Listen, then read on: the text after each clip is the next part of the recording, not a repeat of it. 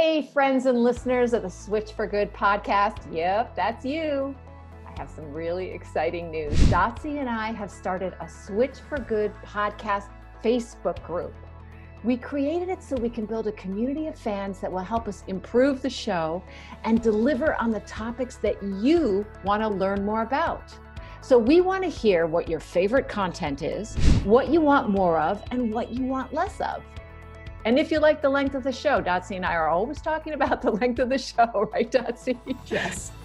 We want to tailor our show around the needs and desires of our incredible listeners, almost 500,000 of you. And it's really simple to join. Just go to our Switch for Good Facebook page. That's Switch, the number 4, and then Good. And then click on groups. And there we are, the Switch for Good podcast chat. You can post directly in the group, share ideas, talk to other listeners, and connect with like-minded folks. So go, run, join our Facebook group and tell us what you want.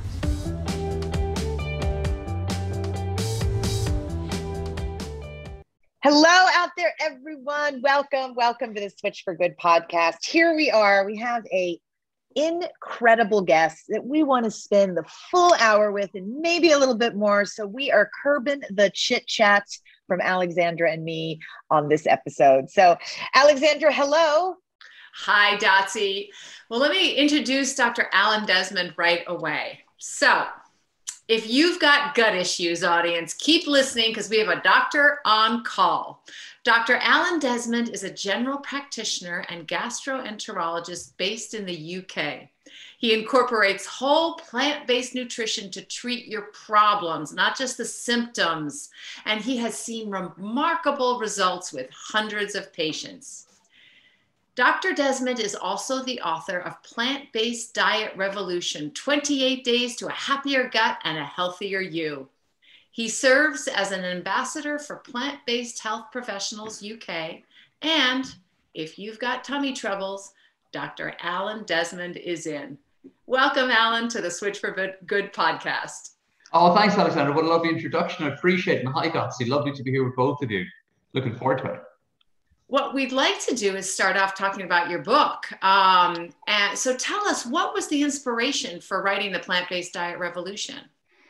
The number one inspiration, Alexandra, is my patients, very much so. As I mean, you alluded to it all in your very kind introduction there, but as a gastroenterologist, I mean, I've been a consultant or attending gastroenterologist now for 9 years. But the journey to becoming an attending in any specialty or a consultant in any specialty starts a long time ago. So I went into med school in 95, graduated in 2001, and about 2003, 2004, I'm on my first rotation in gastroenterology. And really, it struck me from a very early point that every patient would ask about food. But Dr. Desmond, at least here, Dotsie, correct me if I'm wrong, here in the United States, when patients ask their doctors, what about the food? Often the doctors say, well, here, take this pill. So yeah, that makes you different already right there, right, Dotsie? Yes, it does. It makes you so different and it's inspiring and exciting. So, one question that has to do with your book that I just would love so much if you would share is you start the book with a story about the 19-year-old patient in the hospital had Crohn's and what his doctor said when he asked about food and what he could eat to help his condition. Will you share that? So one day we're on the ward round. This is the story I tell in the book. We're on the ward round. We've got this young man, he's 19, and he has just come into hospital with Crohn's disease. So a section of his bowel is red and sore and inflamed. He can't eat anything. 3 days into his mission, he's been on potent intravenous steroid drugs. And the good news is that they're working. The inflammatory markers are coming down. It looks like he's not going to need surgery. We're going to start another immune suppressing drug in the morning. And we're at the bedside. I'm the junior member. The rest of the team is there. My boss, it's like 3 pay grades above me, is talking to the patient. And this young man says, I'm feeling hungry again. Is there anything I should eat, doc? What about food? And my boss, his consultant, said to him, it doesn't matter. Eat whatever you like.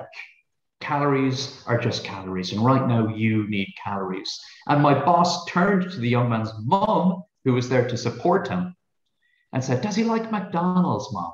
Why don't you bring him into the McDonald's? He needs more calories. Now, that statement reflected the absolute standard thinking at the time in medicine. Calories are just calories, regardless of source. The young man was surprised. His mum was surprised. As a very young doctor, Dotsy, I didn't quite know what to make of it, okay? I hadn't been taught any different. When I went to the medical journals to get the same quality of evidence, the same strength of evidence from the same journals that would teach me about the latest medication, and the medications are fantastic, and would teach me about the latest colonoscopic technique or surgical technique, and all of those things are wonderful and valuable and needed. But in the same journals, there were articles about the role of food in these conditions, these inflammatory bowel diseases. And I learned that these diseases used to be really rare. And I learned that while you can have a genetic predisposition to these diseases, the genetics do not determine the severity of your disease or the disease course. And that when we look at these diseases emerging in Europe and the US and Australia in the 20th century and into the 21st century, and when we look at these diseases, Crohn's disease and ulcerative colitis, emerging in countries like Japan or Egypt or Mexico in the late 20th and early 21st century, we see that these are diseases of high-income countries. These are diseases that rise in parallel with type 2 diabetes and obesity and heart disease and bowel cancer when we westernize or industrialize our diet and lifestyle. And when we move away from the unprocessed plant-based foods that humans have thrived on for millennia, and when we start to embrace highly processed foods and junk food chemicals and dairy and meat, and when all of our calories are coming from those foods, it sets up in terms of our digestive health, our gut microbiome, and in every aspect of the food that you're eating, we are creating the perfect recipe for dreadful digestive health. I am in Atlanta right now, and we had our Switch for Good tent set up, and we were educating a huge soccer tournament. So, different athletes would come by and learn such and such. And one of the mothers came by, and she was, I would say, obese. And she said, I have Crohn's, I have IBS, I can't eat anything. She's on the FODMAP diet, she said, my doctor said to me, if this doesn't work, you might have to try that vegan thing. And she said, so I'm so excited to see this tent because I had lots of information for her. And I even had some cookbooks that I just gave her so she could, dive in. But what would you have said to her? That's not that just in that moment of what might, because obviously her doctor didn't really know much about the vegan thing, because he didn't even say the whole food plant-based thing. He said, you might have to try that vegan thing. What would you have said to her in 30 seconds that just might have helped her feel like, I might find some relief if I try that vegan thing, sooner than later? So I would have told her that from the day she was diagnosed with this condition, she knew intuitively that food had a role to play, but she has not yet been given the evidence-based answers from her team because they don't know what they are. The news is good. Her intuition is right. Food has a huge role to play. And with the right support, yes, we can help you to unprocess your diet and to eat more plants. And I'm telling you right now that this will improve your prognosis and help your medications to work better. And in the unlikely scenario that it makes zero difference to your digestive health, what have you lost?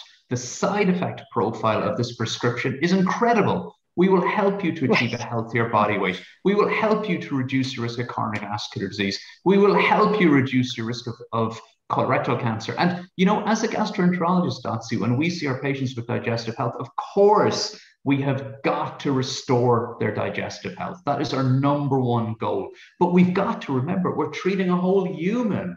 And if I have a patient like that lady standing in front of me, telling me that she has this chronic inflammatory disease in her bowel, and she's looking for help, at the back of my mind, I'm thinking, what's the number one cause of premature death in patients like this? It's coronary vascular disease. It's coronary vascular disease. So whatever the prescription is, it's got to tick that box as well. Wait, what? It's cardiovascular disease because wait, we're talking about her. No, for two good reasons. Okay, so we know, number one, that by far and away the number one cause of premature death in the US, the number one cause of death due to all causes is coronary vascular disease. But we also know that individuals with inflammatory bowel disease, IBD, Crohn's and colitis, actually have a substantially increased risk profile for developing coronary artery disease. So whatever treatment plan you have for your patient with inflammatory bowel disease, it's got to improve their coronary vascular. Are you saying that because if they're inflamed in their bowels or their intestines, they're probably inflamed in their arteries and veins? What we suspect is that it's due to them being in a chronic state of inflammation.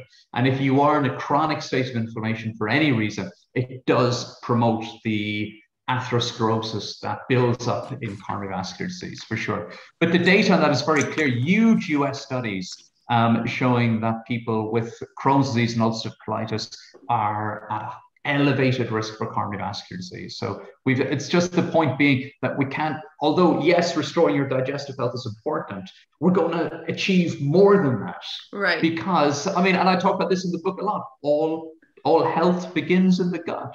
This isn't new. This isn't new news. Dotsie, you were very kind, and Alexandra, you were very kind to earlier say, well, you're very unusual because you take this approach. But of course, we have known this for 2.5 millennia.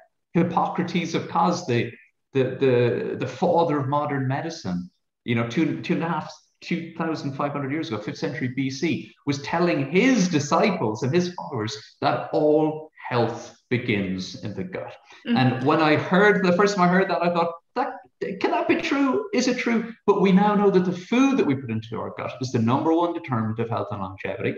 The food we consume every day decides whether our body and our gut microbiome thrive and help us to optimize our health, or the exact opposite. And that's as relevant to someone with Crohn's colitis or colitis as it is for anybody.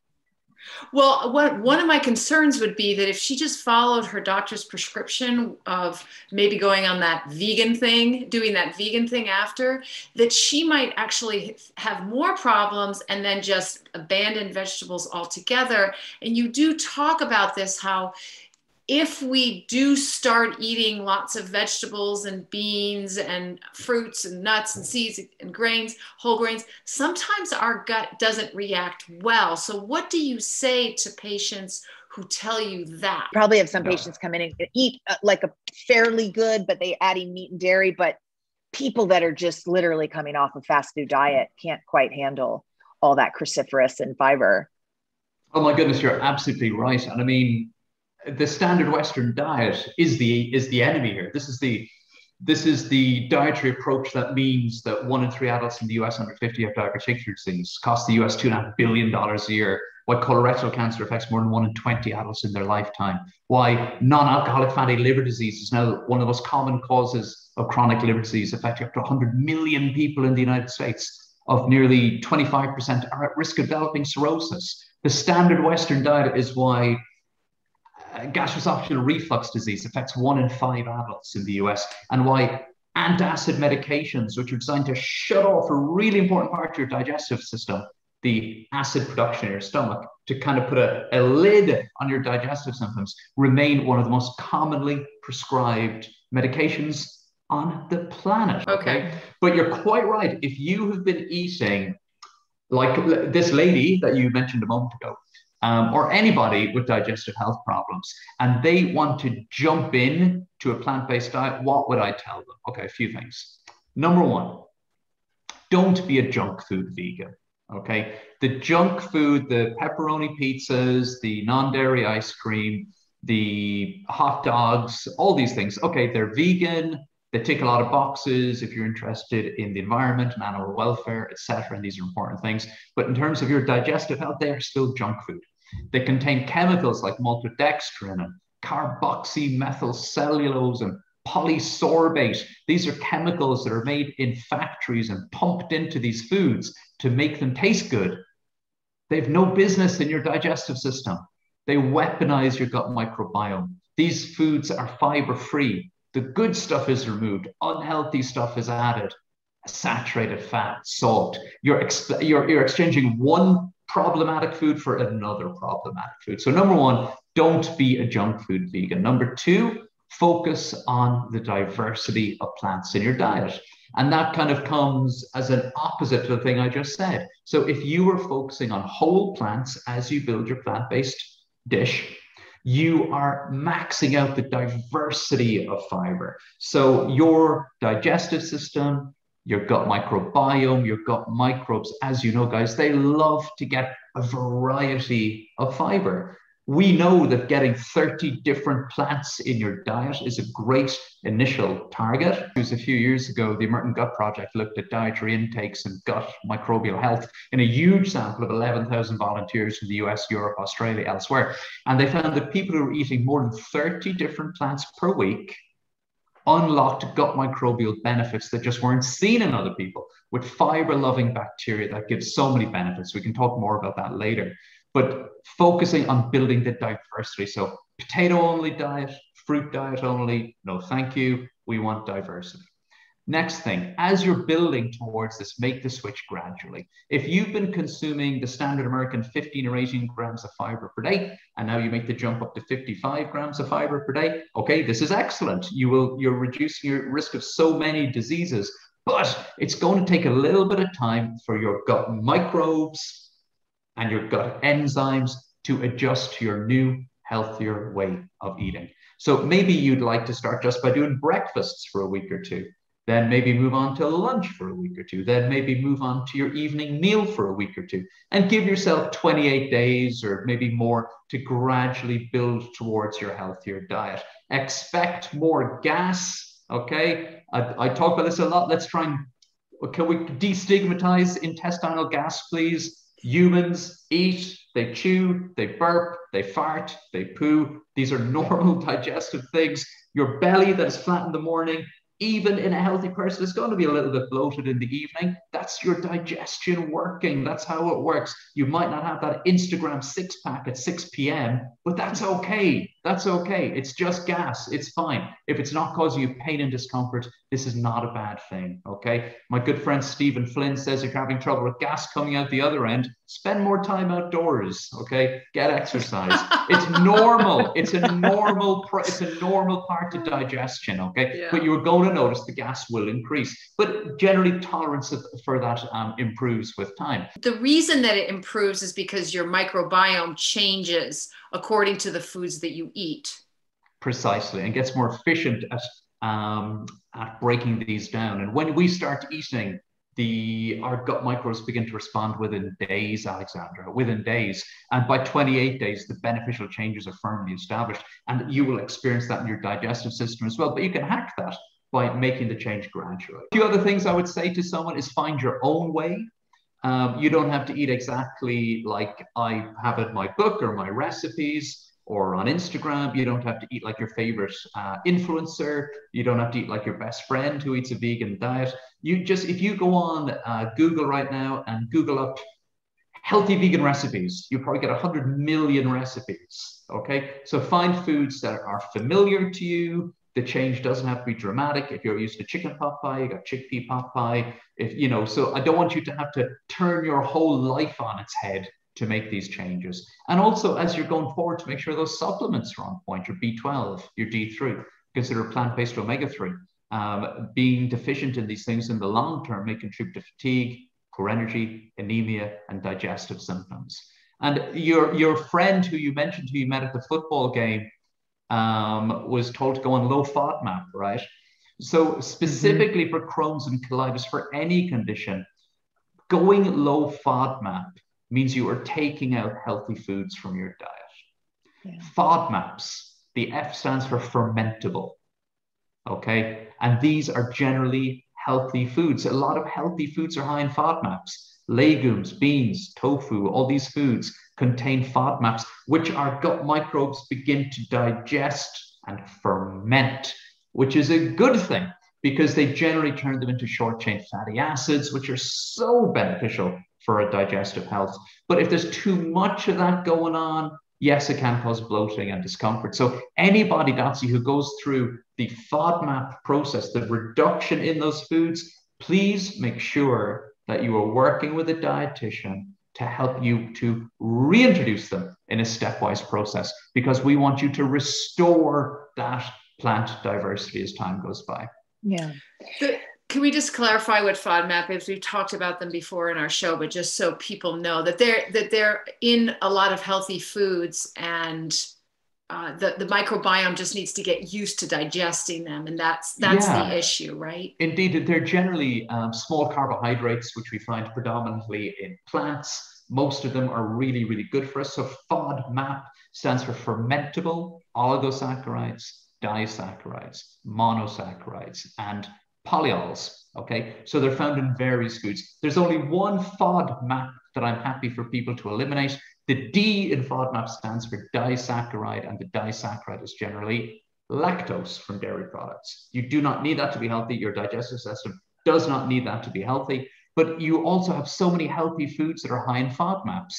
Legumes, tofu, beans, wheat, artichokes, onion, garlic, and they fall into different groups. But there are a few things that even if you've done everything that I just said a few moments ago, and you're still suffering in those initial weeks with some bloating and discomfort, if you want to use tofu as your source of bean, it's a soya bean, but because the way it's produced, it's lower in fiber, lower in FODMAPs.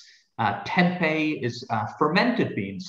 So those are pre-fermented. So the fermentation, which generates the gas and liquid, has already been done for you in the production process. So by eating tempeh, you will get less bloating. If you're buying canned beans, make sure you rinse them thoroughly. So get rid of all that fluid that comes in the can with them before you heat them and eat them. If you're cooking your own beans from scratch, really soak them overnight and get rid of that fluid before you cook them. That helps to reduce the gassiness associated with the beans. And my other top tip would be buy pre-cooked and ready-to-eat legumes, because they're usually cooked at high temperatures. That helps to reduce the FODMAP content. And then finally, there's a digestive enzyme supplement that I often recommend to people. You can get it in the US as well. There's two brands, Bean Assist and Beano.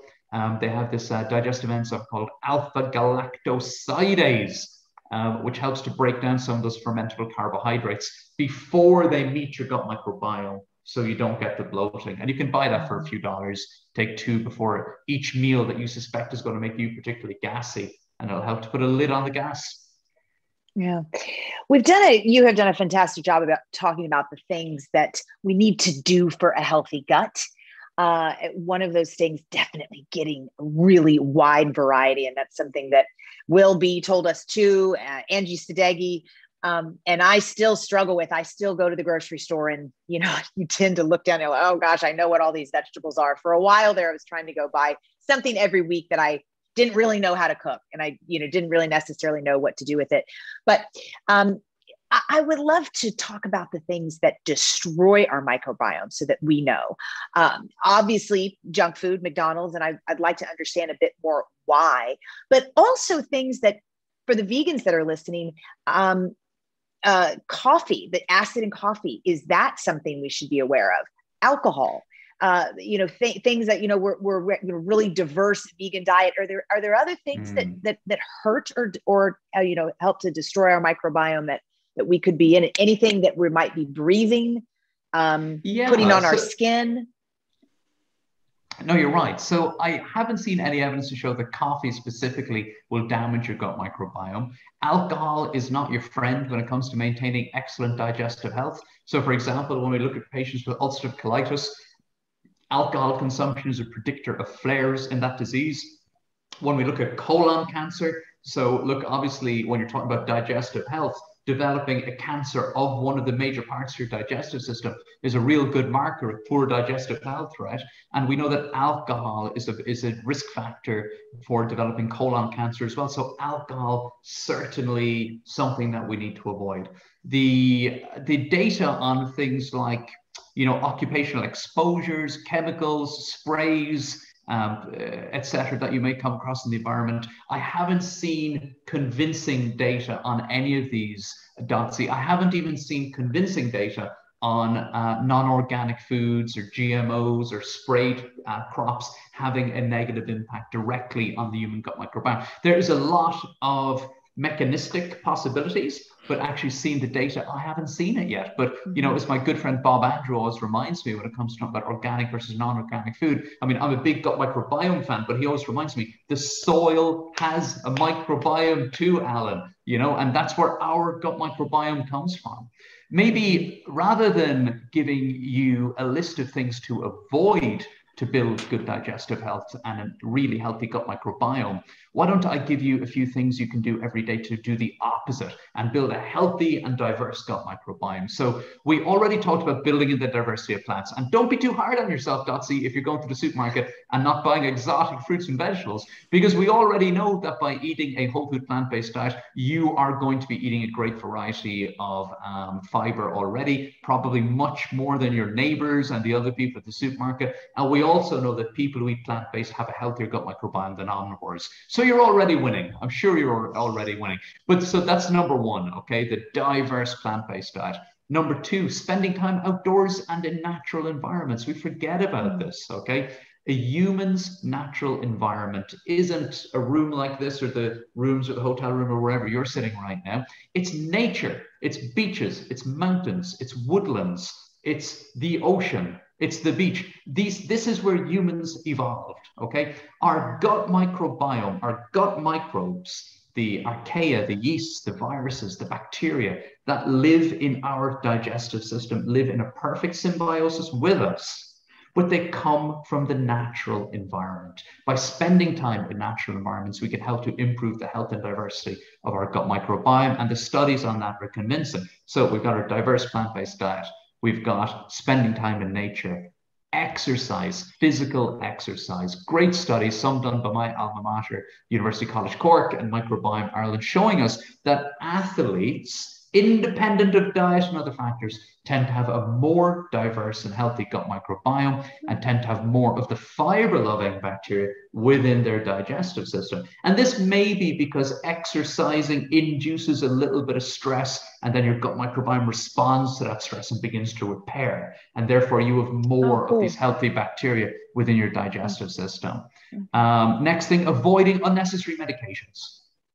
Antibiotics in particular. Now, a lot of people freak out when they're given a course of antibiotics that it's going to, you know, I get messages all the time from people saying, oh my God, I've just had a course of antibiotics. It's going to devastate my gut microbiome. I've been doing all this, I've been, you know, eating a healthy diet for years, and now I'm devastated. But don't worry, it's not as bad as you think. Yes, certain bacteria can dramatically reduce your gut microbial diversity in certain populations within your digestive system within days. However, for the vast majority of people, your gut microbes begin to build back really quickly. Within days and within months, they will be right back to where you started in the majority of cases. In fact, there's some antibiotics like amoxicillin and trimethoprim that don't seem to affect the gut microbiome at all. So if you have had a course of antibiotics, focus on all the other things that we've spoken about. And the final one, I would say, the thing you can do, the final hack to maintain a healthy gut microbiome is sleep. So important. So humans function on a 24-hour circadian rhythm. Interestingly, our gut microbes seem to function on the same 24-hour circadian rhythm. In fact, some researchers think that our gut microbes help to set our body clock and help to set that 24-hour clock. And we know that sleep deprivation, jet lag, shift working have negative impacts on our gut microbial diversity and health. So by dialing in, getting a good sleep habit and getting those 6 or 8 hours as often as you can also help to maintain your gut health and your gut microbial health. So those are things you can think about on a day-to-day basis in terms of protecting your digestive health. I heard that having a pet can improve your microbiome, and also not being too clean. Two things I advocate for, actually. Yeah. No, all these things during the pandemic that we were the Purell and all that stuff. I'm curious what it did to our microbiomes, actually. Yeah, we already know, Alexander, that individuals who live in industrialized environments, who spend their time in cars and offices and buildings, compared to people who live in natural rural environments, have a less diverse gut microbiome. And in fact, that loss of diversity then becomes generational, because not only are all the things that I just spoke about important in terms of your gut microbiome, also the people you spend time with on a day-to-day basis, and the number of people that you spend time with on a day-to-day basis. And maybe some of those people might be dogs. And we do know that, for children who have pets in the house, they have a more diverse gut microbiome than children who don't have pets. And we know that for adults who have dogs, they share some of their gut microbes with their pet dogs. So there you go. It's about the people and animals that you share your space with. So when we were researching you, we went down the rabbit hole about fiber and intestines and all that stuff, and constipation came up. A lot of people deal with constipation. In fact, and I heard Dr. Will B talk about the fact that, okay, this is what he said. Tell me what you think. When someone's constipated, a lot of times they'll think, I need to get more fiber. But when you're constipated, you often get gassy, and methane gas tends to slow your bowels. So when you put fiber in, all you get is a bowel that's not moving with more fiber. And that he recommends, he gives his patients a big dose of magnesium to move everything through. And then comes the fiber and all the good diet, et cetera, et cetera. How do you deal with constipation? Because I think people, and he doesn't recommend senna or, all those natural herbs that will move your bowels. So this is my mom too. So talk to my mom. Really? Constipation and painful constipation. Yeah. So in patients who are profoundly constipated and are in that situation, and just like Will, I'll do the workup. I'll do the blood tests and the stool samples and the scans and the colonoscopies, and make sure that that there's any underlying problem here. But if we suspect that it is simply a dietary deficiency, then I spoke earlier about how when you make that switch to healthier eating, you can develop bloating and discomfort, etc. And for some people, that can be a real issue because they have been over fermenting because they've had this incredibly slow digestive system for decades. So yes, just like Will, in cases, we will see patients at clinic who might have a bowel movement every 7 or 8 or 9 days. By the time you get to the specialist clinic, often you're dealing with people who are at the more extreme end of poor health. So in those cases, yeah, for sure, just like Will, I will often introduce a laxative, and the choice of laxative that I take will often depend on the individual patient and where they are, where they're starting, what their dietary intakes look like at the moment, what other medications they may be on. Sometimes people are on a lot of painkillers for various reasons that can be very constipating. So sometimes we may need to address reducing painkillers if we can. But yes, I will often use magnesium. And yes, I sometimes use things like sodium doxosate and senna and some other remedies. But always this comes with a lot of healthy dietary advice. But yes, for people who are very profoundly constipated, there is often a role for medication as well. And even when I'm dealing with Crohn's, colitis, or any other condition, I view healthy dietary advice as just one more incredibly powerful tool, perhaps the most powerful tool we have in the box, but just one more tool. And yes, we do get out the prescription pad and we do prescribe medications quite regularly, but we know we can improve the prognosis a lot with the dietary side as well. But yeah, a very similar approach in my practice if I have someone who is profoundly constipated. If I'm dealing with someone, Dotsie, who isn't so profoundly unwell and who isn't getting a lot of bloating and distension, I will just send them away with some healthy recipes. But if you got to think about the person's starting point as well, just bear in mind that we live in food environments so in the US, people are eating like 100 kilos of meat per person per year. They're getting, you'll have a better number on this, but I think it's about 12% of the calories are coming from dairy. About 50 to 60% of the calories are coming from ultra-processed junk foods. Whole plants make up about 9% of all calories consumed. Most of the plants that are consumed are wheat, rice, and corn. That's most of the plants that are consumed in the 21st century, and they're usually consumed in a highly processed, fiber-deficient, processed food form. We spoke earlier about the benefits of consuming more than 30 different plants per week. Someone eating a healthy whole food plant-based diet would be eating 50, 60, 70 different plants a week, easy, without even counting.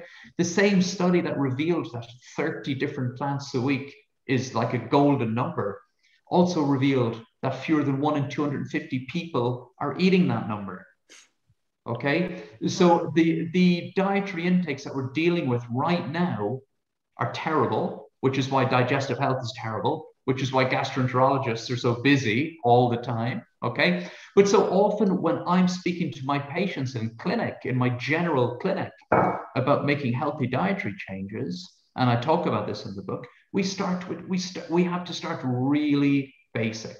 Because often no one has ever spoken to these people about food before. The only education they've had about food has been miseducation that they've received from advertising, that they've received from the meat and dairy industry coming into their primary schools when they were kids and selling them milk and telling them that milk will give them healthy bones. I mean, this may be the only education they've had about food in their lifetime. So every single patient, every new patient, I'll start really basically. How many pieces of fruit do you eat every day? Sometimes it's none. It's very often none. Sometimes it's 1 or 2. How many times a day do you eat vegetables? And how many different vegetables do you eat every day? Often it's none, guys. Often it's none. Often people say, yeah, I really like vegetables. I have peas with my dinner on Sunday. Okay, right. That's often the answer. And then I would say, well, do you eat whole grains every day? And if you do, how many servings do you have? And because people have never been told what a whole grain is, often the answer is, what's a whole grain? Mm-hmm. Is it the bread with the seeds on the top? People don't know this stuff. And so often, I mean, you are starting at very basic points. So often when I'm dealing with people, for example, we entered this conversation on constipation, right? Often I will be saying to that patient, look, I can give you a prescription for a fiber supplement, like an insoluble fiber supplement or a soluble fiber supplement or magnesium or senna. I can write you a prescription right now. Or could you eat 3 pieces of fruit every day until you come back and see me? Mm-hmm. Or could you have oats for breakfast and swap out pasta for whole grain pasta every day and then come back and see me? So often these little tweaks that we're making are gradual, you know? And even on my clinic website, I have a green smoothie recipe. I have a high fiber green smoothie for people who don't feel like they could eat 3 pieces of fruit per day because they've never done that. And now they're 50 and they've got half a century of standard Western diet that we're going to try and reverse. So it's very much about meeting people where they are. What do you think about Metamucil and those fibers that people can buy in the store? In the pharmacy aisle. Yeah, they may have a place while we're starting out on this change. But really, I find when I give my patients the option of making some simple dietary changes, and I don't say, look, here's my book, you got to go whole food plant-based. For many patients, that's the conversation we're having. And I think in most cases, people will rather have an apple, a banana, and a kiwi fruit every day than take Metamucil or another prescription. So that's where I spend most of my time talking with my patients about fiber, talking about whole plants. Yeah. I'd love to talk about cravings. We crave what we eat. And one of the main things that I noticed when I went whole food plant-based is my sweet tooth started dying out. As I was just eating a lot less, processed sugar for sure, when I switched over. But I've always wondered, what is a craving? Like, where does that come from? And if we stop eating a certain food, is it our microbes in our gut who eat that food? Do they message our brain to crave the food so we'll start eating it again? Like if I'll notice if I don't have like a really good, if I'm traveling and I don't get that salad that I make that has, a million seeds and nuts and beans and, crazy stuff in it, then I really start craving it. And I've always been curious, like, where is that coming from? Well, of course, I mean, beyond the gut microbiome, of course, you know, like all these snack foods and sweet foods and oily foods, these are all, you know, engineered to kind of take advantage of our primitive drive to consume high calorie foods. So human beings evolved incredible food shortages and incredible difficulty. So at a very basic level, we are still programmed to crave, seek out, and enjoy and feel rewarded when we consume something that's sugary, salty, oily, etc. Okay, so the snack foods are built to hit that and give us that little dopamine spike, because our body is rewarding us for eating this calorie-dense food, because at a very basic level, our body knows that the time of scarcity is coming. Yeah, so that's mostly brain chemistry. That's mostly brain chemistry, but of course that time of scarcity never comes, okay? But it never comes, so scarcity is never coming, but our brain thinks it is. So when we eat a high-calorie food, our body says, well done, great. You are going to survive long enough to procreate and pass on your genes, and the tribe will survive. Good job. But of course, we've moved way beyond that in the 21st century, but our little primitive brain is still thinking like that. There's been some studies, kind of interesting studies, showing how our gut microbes and our gut microbiome might influence our behavior and our happiness and our food choices, because our gut microbes aren't just sitting there, they're producing postbiotic chemicals all the time. And you asked me earlier about why that's important. We can talk about that later if you like. But our gut microbes both produce and respond to neurologically active hormones like serotonin, dopamine, and GABA, and norepinephrine. So when we change the foods we eat, our gut microbes begin to produce different chemicals, including different neurohormones, which can enter our circulation and alter our happiness and our mood and our affect. Now, I've got to say that I haven't seen many convincing studies demonstrating that in humans. You know, like I haven't seen a study showing we fed the person, the human, this, we produced these bacteria, those produce this chemical, and now these patients are happier and feeling better. So I haven't seen A to B to C to D, but my goodness, there's so many reasons why when you made the switch to a whole food plant-based diet, that your mood improved and your happiness improved, and that you didn't need the junk food chemicals to get that dopamine hit anymore, because you're already feeling better and happier from the food choices you were making. Now, in the book, I talk about this, I call it the happiness effect. And I've been very lucky through my clinical practice, through public speaking, through running challenges and online courses. Over the years, I've literally helped thousands of people to make the change to a whole food plant-based diet.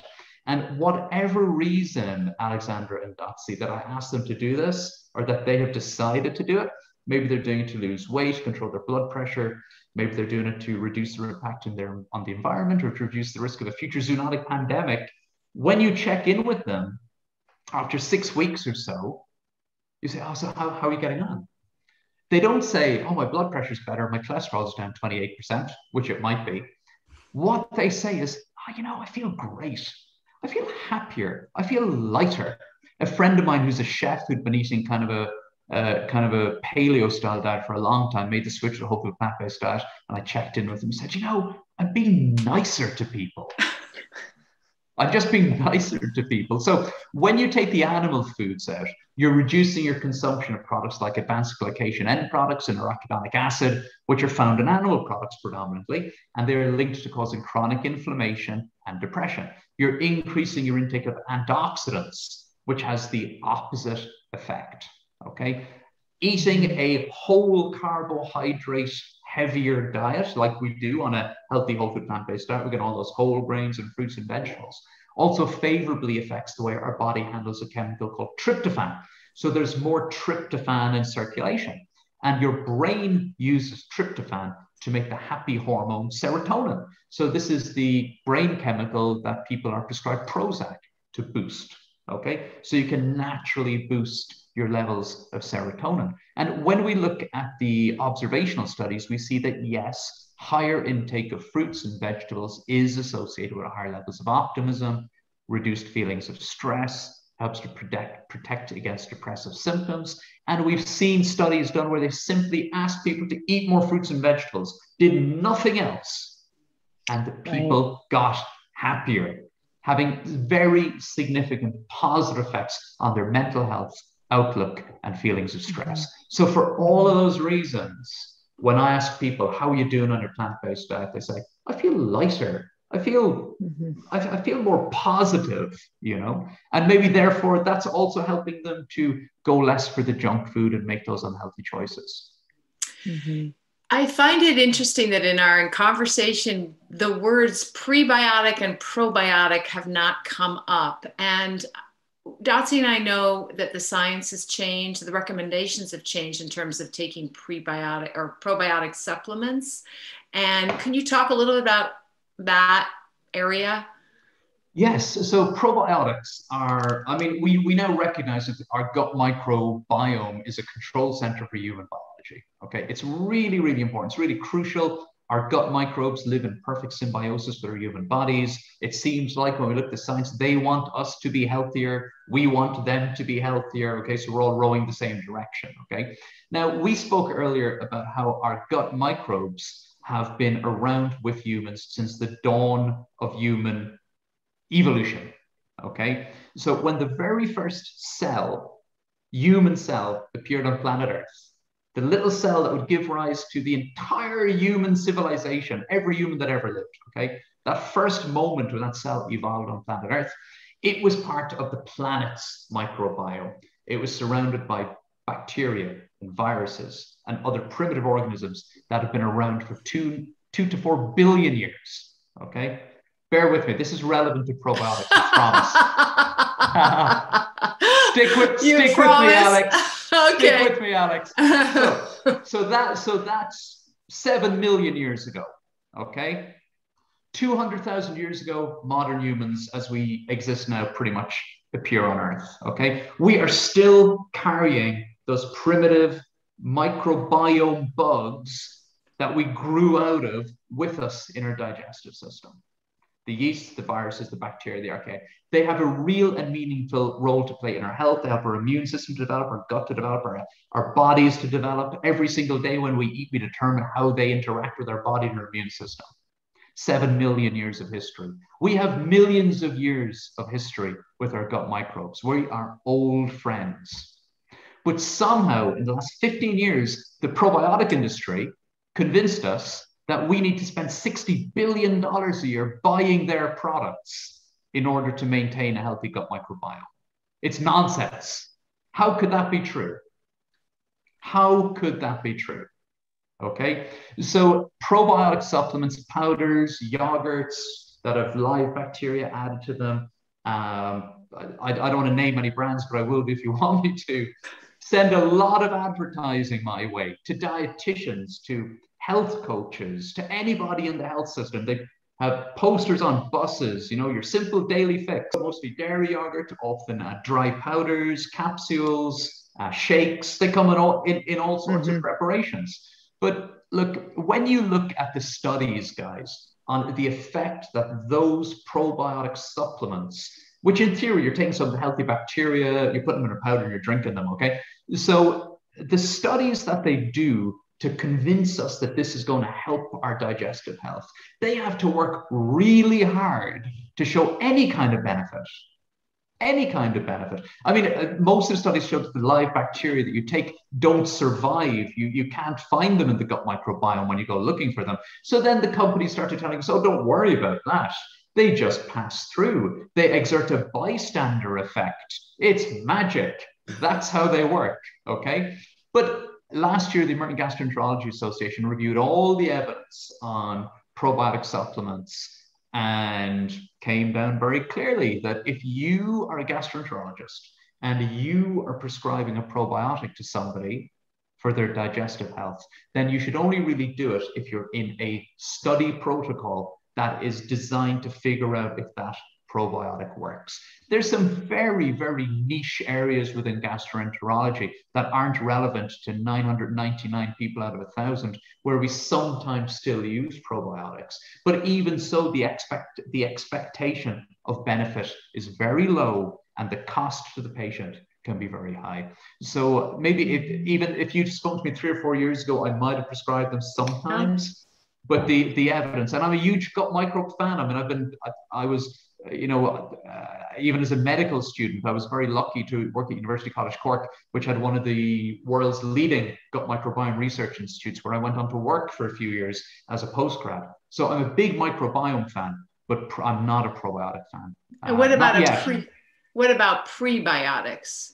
So by taking a prebiotic, you're just taking isolated fibers that have been either manufactured or isolated from plants, and you're taking them. So it's sort of like taking, you're talking about Metamucil and fiber supplements earlier. So you're just taking fiber isolates that are designed to feed the healthy gut microbes within your digestive system to produce more of the fiber-loving bacteria that will then produce more of the beneficial compounds that you get when you eat a healthy whole food plant-based diet. But you're taking that one component of the plant that benefits the gut microbiome and taking that in a concentrated form. I would rather you took the whole food approach. You love carbohydrates. I love carbohydrates. Alexandra loves carbohydrates. I absolutely understand how critical glycogen is as an athlete, right? For both sprint and endurance exercise, for sure. I get, and I think so much of our audience does, the difference between highly processed carbohydrates and whole food carbohydrates. The difference in a lollipop and a lingonberry, or a donut and a sweet potato, just complete opposite ends of the spectrum.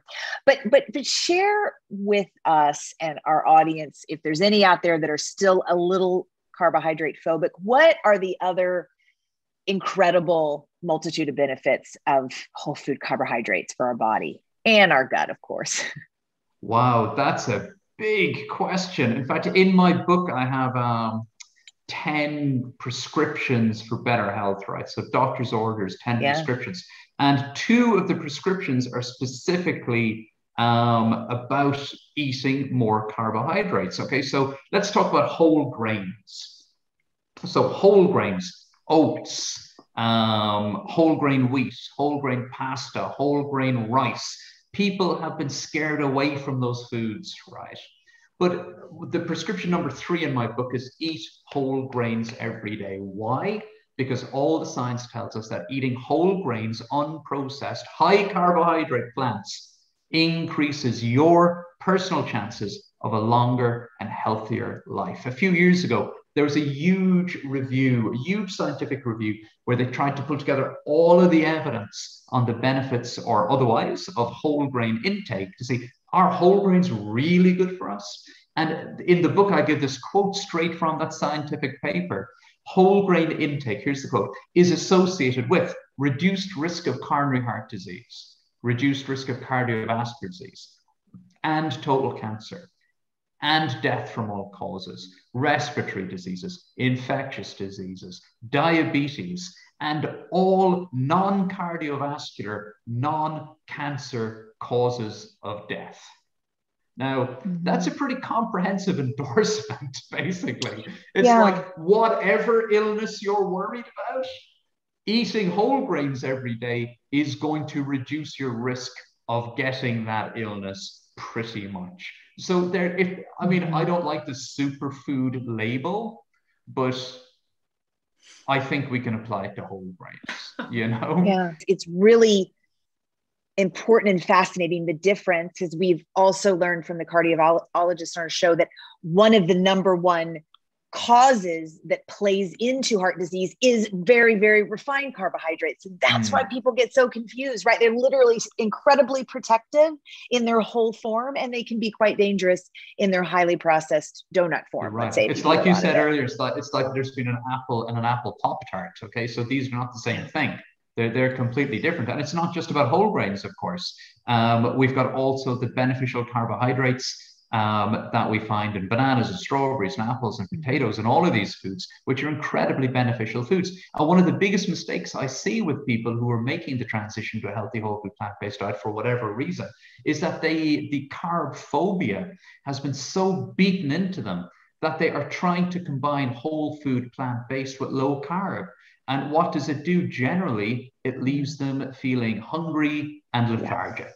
And they feel, oh, this isn't for me. My energy levels are down. I can't walk up the stairs. Never mind get on the bike.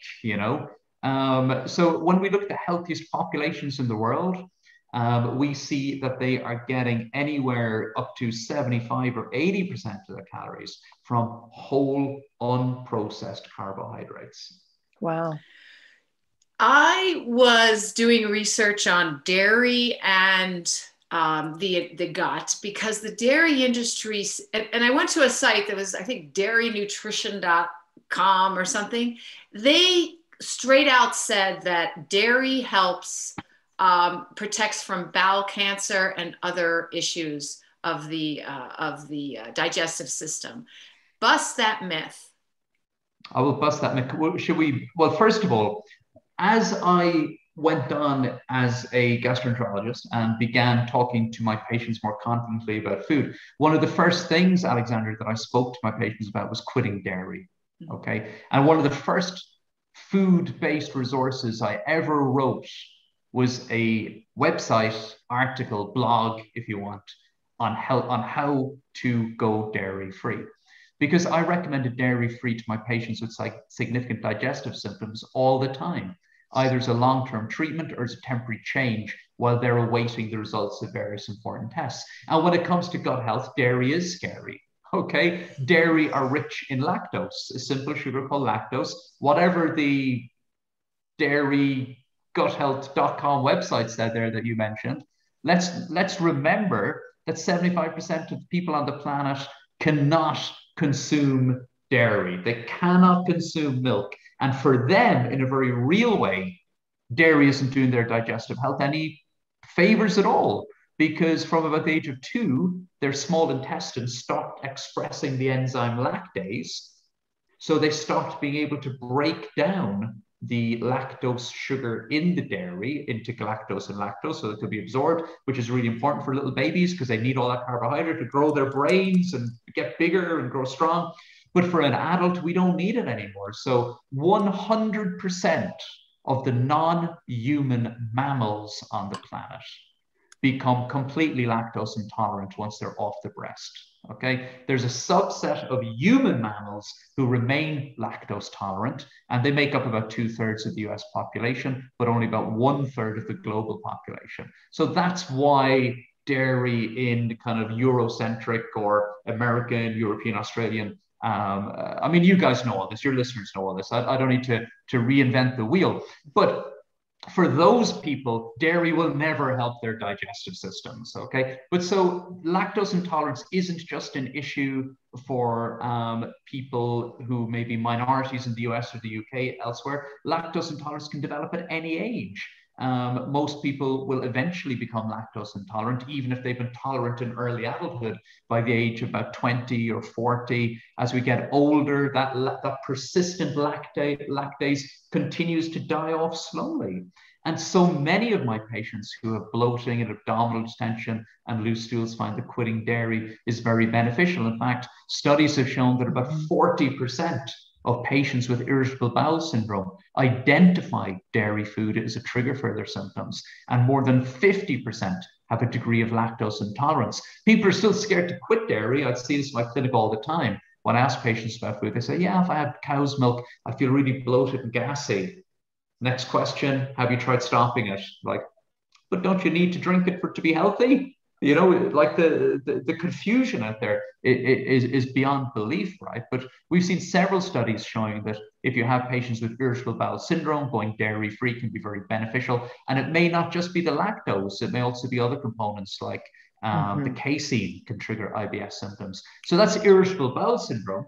I talked earlier about inflammatory bowel disease, so ulcerative colitis and Crohn's disease. So a very high proportion of people with ulcerative colitis or Crohn's disease have lactose intolerance, and a 6-week trial of going dairy-free, 100% dairy-free, is always worth doing if you have colitis or Crohn's disease. In fact, back in the 1960s, when these conditions were becoming more prevalent after World War II, as our food system changed, Some of the most renowned, still very well-regarded experts who described these diseases, like Sidney Truelove of Oxford University here in the UK, they wrote papers, and there was a whole literature at that time about getting your patients with inflammatory bowel disease to switch to a dairy-free diet. And one of the first peer-reviewed journal articles written about ulcerative colitis in the UK was an article by Sidney Truelove, who's still regarded as a pioneer in the diagnosis and treatment of inflammatory bowel disease, describing how he had patients with ulcerative colitis and he could switch on and off the disease by getting them to omit dairy or include dairy. And even now in the 21st century, the dairy-free diet is recognized by the European Crohn's and Colitis Organization as a useful adjunct to treatment for patients with ulcerative colitis. Now, when it comes to bowel cancer, there are certain foods that help to substantially reduce your risk of developing bowel cancer. They are fruits, vegetables, legumes, beans, and soya, and whole grains. Okay, it's a dose-response curve. The more of those foods you eat, the lower your risk of cancer. Okay, but because dairynutrition.ca says consuming dairy products reduces the risk of colorectal cancer, including in the United States, milk and cheese. Yep. So they think it might be because of the calcium, or is that true? There was a huge meta-analysis published on this last year. So meta-analysis is when we get all the data and we put it into one giant research paper, and then we look at it. And it's true. If you look at data from countries where people eat a standard Western diet with tons of meat and tons of dairy and hardly any healthy sources of calcium, then yes, you will get a statistical message in there that milk consumption, and the meta-analysis tells us it's only milk, it's not yogurt, it's not cheese, it's not anything else, it's only milk consumption, has been shown by meta-analyses to be linked to lower rates of colon cancer in the US and Europe elsewhere. But we know that this is because the calcium consumption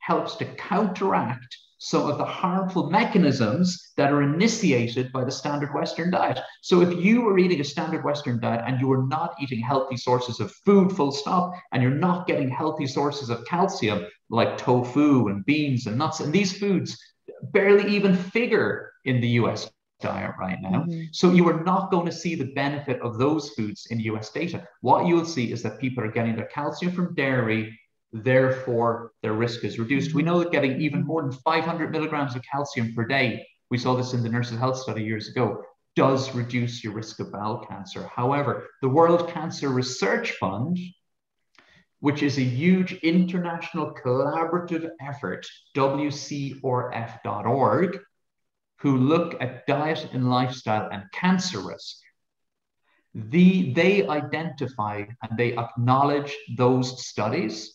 But then on their patient information leaflet, they make a very clear statement. We recognize this, but because of concerns around other cancers, we make no recommendation on dairy. And that is the approach I take with my patients. I would rather they didn't drink milk to reduce their risk of colorectal cancer, because it will help to increase their risk of prostate cancer and certain female cancers. And that's the expert opinion. That's the non-dairy industry opinion. I would rather you increased your calcium intake while increasing your fiber and bean intake and leafy green intake, because now you're getting a quadruple hit in terms of reducing your colorectal cancer risk. Yeah, I think that's the issue that is really important to be clear with people is dairy has some phenomenal nutrients. It is made to grow a baby, just like all mammals' breast milk, right? It's got protein, carbohydrates, it's got some fats, it's got magnesium and calcium and potassium. It's got a litany of wonderful things, but none of those things are exclusive to dairy. So you could get all of them from plants, and it comes with a suitcase of shit that hurts us. And that's the difference, right? You've got the D-galactose and you've got the lactose and you've got the saturated fat, you've got the trans fats, and the list kind of goes on. So shit, yeah, you need calcium, sorry, but there are so many other sources that don't come with the suitcase or the baggage that is connected to so many diseases that we've talked about today. Oh my goodness, of course. You said it so, you've summed it up so well. And I mean, the dairy industry has done an incredible job over the last half a century or more, equating calcium and dairy and bone health. So for most people, those three words are almost synonymous. If you ask someone what's important for your bones, they'll say milk or calcium or milk. That in their mind, these things have become absolutely synonymous. I mean, I talked earlier about how people are miseducated about food.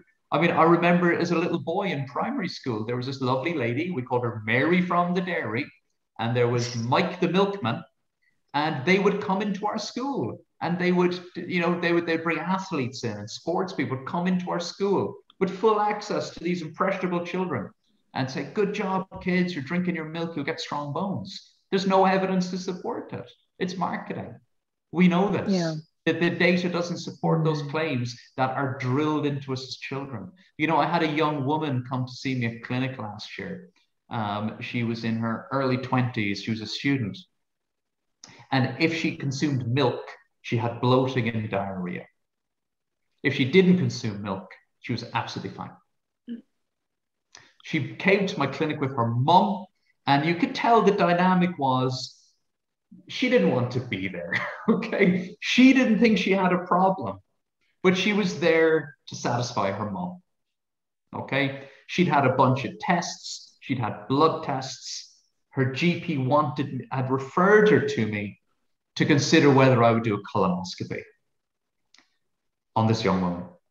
And I just sat there with her and said, so just to get this straight, you don't consume dairy anymore? She's like, correct. And all your blood tests are fine. Correct. And you feel well. Absolutely. And you're healthy. And you've got no digestive health problems. Correct. But if you do consume dairy milk, you get bloating and diarrhea. Correct. I said, there's nothing wrong with you. Yeah, you're actually human. You're actually a healthy human who shouldn't be consuming milk. Exactly. But because her mom has been miseducated throughout her life, I'm not blaming her mom at all. This is the culture we're in. Her mom thought that her young daughter had a disease. Yeah. I want to ask about GERD and acid reflux before we go, because I think a lot of people deal with this. I'm not that familiar with it, but I hear about it all the time. Can you tell us if there's a dietary fix for acid reflux? There is. I mean, the things that I speak to my patients about with acid reflux, just a few quick ones, would be number one, reducing the fat in your diet. Okay, the standard Western diet's a very high fat diet. You can get a lot of fat on a healthier diet too. You can, even on a healthy whole food plant-based diet, you can use a lot of oils. I mean, I'm not against oils. I don't have a dogmatic approach to that. I think in my cookbook, we use a little bit of extra virgin olive oil. I think that's a beneficial, healthy thing to have in your diet in small quantities. But if I have someone who's struggling with acid reflux, I will ask them to reduce the fat in their diet and go low oil for a period of time to see how well they respond to that. Because when we consume oilier foods, it slows our gastric emptying, Alexandra. So when you eat food, it sits in your stomach. The first part of digestion is where it sits just there in your stomach for a while. The solid food needs to get broken down. The fats need to get emulsified. And it's only when your stomach has turned whatever you've just eaten into kind of a watery sludge that it will then pass through to the rest of your digestive system into the small bowel where all the nutrients begin to get absorbed. So if you're eating higher fat meals, the food is going to sit there longer. Therefore, mechanically, there's going to be more food to reflux and regurgitate. You're going to feel fuller and more uncomfortable. That's number one. Number two, increasing the dietary fiber can help to promote gastric emptying. So moving more to a whole food plant-based diet ticks a lot of boxes, like so many things for digestive health. Smaller meals more frequently. So rather than having 3 main meals a day, or some people might have like 1 huge meal a day, I ask people, look, could you break it up? Could you do 4 meals per day, just so we're not overfilling the stomach, and having a little glass of water with your meal, not too much, just a little bit to lubricate things, because liquid meals pass through the system more quickly.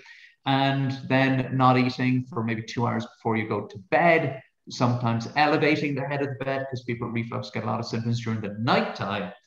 So then they wake up in the morning, everything's red and sore and inflamed, right? So elevating the head of the bed can be very helpful. And there has been some nice work done on this. Some people who have acid reflux don't get that typical heartburn feeling. They get LPS, they get kind of throat symptoms and nasal symptoms. And there's a nice study done a few years ago looking at that and suggested that adopting a healthy, whole food, plant-centric diet can be as beneficial in reducing symptoms as can medications like proton pump inhibitors. So if you have been prescribed proton pump inhibitor for acid reflux, then you've got to be doing all the other things that I just said, because if you're doing all the other things that I just said, maybe you can wean yourself off the proton pump inhibitor if your doctor's happy for you to do so, which on balance is probably a good thing to do. Great. Thank you for that. Thank you. Yeah, that's helpful. Well, folks, the plant-based diet revolution, all the information that you got from this one podcast, and it was chock full of information. You'll get even more from the plant-based diet revolution book that Dr. Alan Desmond wrote. So please go get it. It's got more of his wisdom in there. So thank you so much for being on our show. We really appreciate it. Oh, thanks, guys. It's lovely to hang out with you. I really enjoyed it. If we were in person, guys, I would get a photograph right now. So I'm going to get a photo right now, if that's okay. Okay. Or if you want to wave, I'm on call tonight. So, I mean, if we get interrupted, which is unlikely but could happen, is that okay? Can I pause and come back and you can edit? Yeah, we edit. Okay, cool. Yeah. So don't let anybody die on the Switch for Good watch. Yeah, okay. Good call. Hey, folks. Okay. Back by very popular demand is our plant-powered plate fridge magnet, which you are going to receive for free if you leave us a rating and a review on whatever platform you're listening to this podcast on. So here are the details. Just write your quick review. Does not need to be long, does not need to be a whole story. Just be honest and speak from the heart. Then take a quick screenshot of the review you wrote and email it to us at podcast@switchforgood.org. That's podcast@switchforgood.org. And include your mailing address so we can send you a power plate. We are doing this because the more reviews we garner, the higher we go in search results, which means more folks will learn about our podcast. So the power is in your hands. Leave us a review and zoom, your power plate arrives at your doorstep. So thank you so much for tuning in today. If we helped you in any way, then click the subscribe button and let's keep hanging out together. We have so much more to share with you. And if you need more information on actually making the switch for good, please visit us at switchforgood.org for loads of info. And you can subscribe to our mailing list where you will receive all sorts of super cool gifts, discount codes to our very fave dairy-free products, and a lifetime of powerful health tips. So join us on the journey to switch for good. This is the future.